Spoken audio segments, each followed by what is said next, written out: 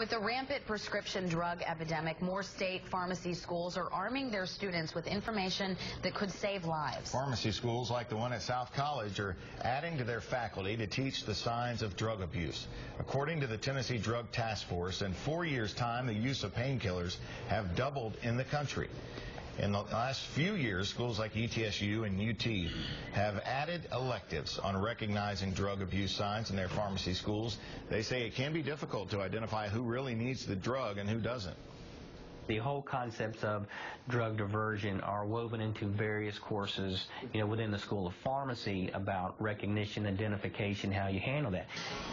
Dr. O'Neill says there are plans to teach other agencies beyond the classroom the signs that patients are abusing prescription pills.